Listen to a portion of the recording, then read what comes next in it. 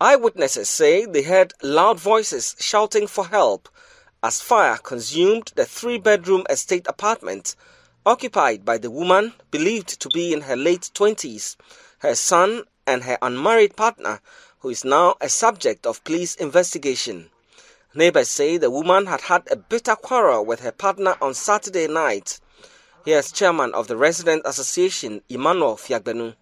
Well, around 4 a.m. this dawn, we got a call that there was a fire outbreak in one of our homes here. And so we all came out as we normally do. We are quite united and together in this estate. So all of us came out to find out, and we tried to call the fire service to come and help in putting the fire off. And so during the process, we got to see the gentleman. In fact, we got to see the gentleman who was saying that he was sure that the wife and the daughter were in the room.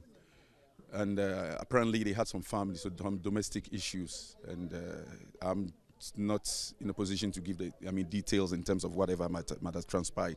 But the long and short is that the fire service put off the fire, and they went and told us that there wasn't anybody in the room. And so our fears were allayed, and we thought that was all. Only for us police to come in. The police came in to take the gentleman. Of course, they took him to the police station to take his statement. And then, but at that time, we still could not find the wife and then the son. But we're just hoping that we could make contact with the family, that's the wife's family, to see whether she managed to leave or something because of the issues they had. And so the police came in later and found that apparently the daughter, the wife and the son were all burnt to death, unfortunately.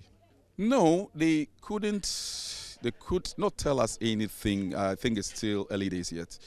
I'm sure after incidents like this, they come back to do investigations and find out what exactly might have been the issue. Of course, there will be rumors here and there as to what happened, whether it's arson or it was an accident or something. But at the moment, we don't have the capacity to tell exactly what is what. So, as residents and me as the chairman of the Resident Association, we just assisting the police and the officers and all the police and the officers and also the community members to see how we can handle this.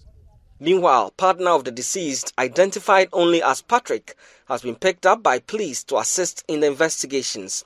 Fire investigators say they will analyze evidence obtained from the scene of the incident to arrive at a conclusion. Francis Upokwan-Ponsa is leading the fire probe.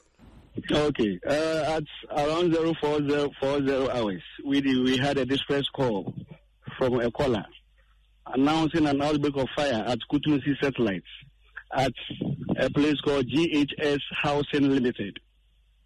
It was a 3-bedroom self-contained which was on fire.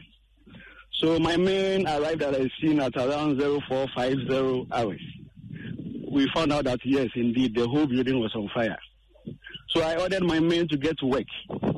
And then at around 5:20 hours, we were able to bring the fire under control. And then around 5:55 hours, it was finally extinguished.